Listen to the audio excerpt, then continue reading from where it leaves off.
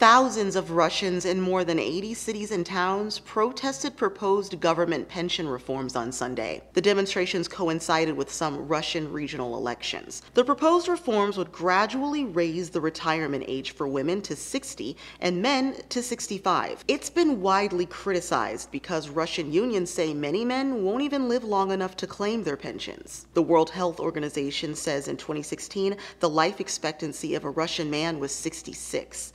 The life expectancy for a Russian woman was 77. Opposition leader Alexei Navalny had planned to lead protest on Sunday, but was detained and sentenced to 30 days in jail for breaking protest laws.